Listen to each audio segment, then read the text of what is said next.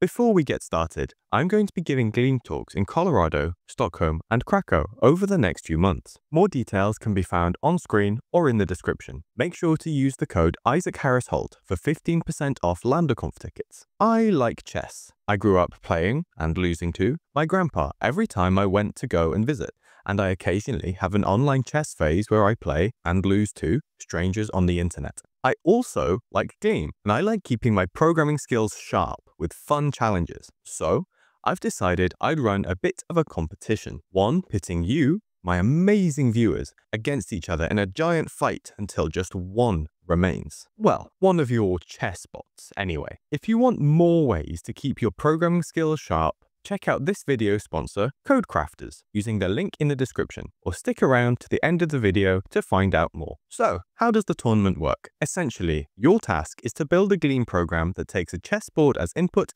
and returns a move you'd like your particular side to make. You can enter alone or in a group, and your entry should be a Gleam HTTP server with a /move endpoint that will accept a post request with the following parameters.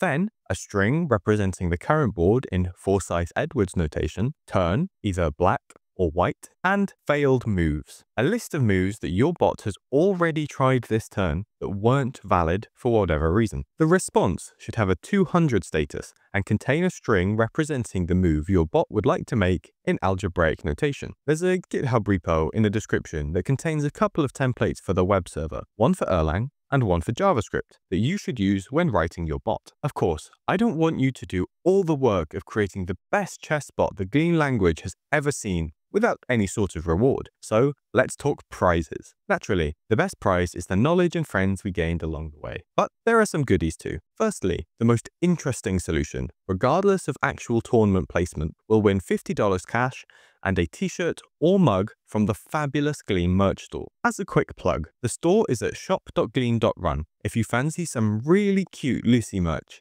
and the proceeds go towards funding Gleam's development. Other than that, there are some pretty good prizes for the podium too. The third place entry will win $100 cash and a t-shirt or mug. Second place will get $300 cash and a t-shirt or a mug. And last, but absolutely not least, the first place bot will go home with a staggering $500, a Lucy t-shirt and a Lucy mug. That's pretty good, eh? All that said, there have to be a few rules. A full list can be found in the README of the repo in the description, but as a quick overview, each individual or team may only submit one entry, but you can update your entry up until the deadline. You're limited to a set number of external libraries, the full list of which can be found on GitHub. Both FFI and any form of I/O are banned, so there won't be any LLMs playing chess this time around. And your compute resources will be limited to 2 CPU cores and 512 megabytes of RAM, which should be plenty. Finally, if you want to stay on top of tournament updates, you can subscribe to the tournament newsletter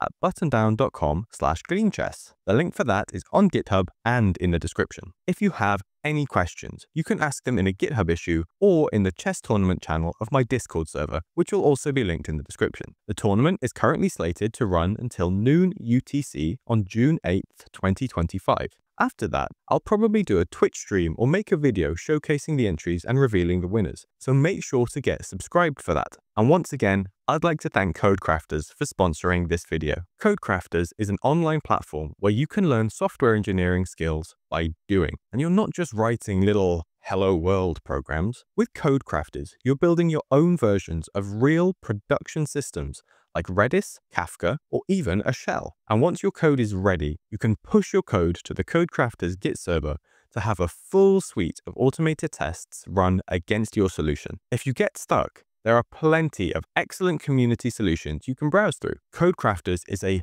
great way to learn a new language or polish up your skills with an existing one. They even have loads of Gleam content. If you're interested, go to ihh.dev/codecrafters or check out the link in the description for a free trial and then 40% off your first purchase. So, which strategies do you have in mind for the chess tournament? Something fun? Perhaps something crazy? Or are you just going to try playing some random moves and see how it goes?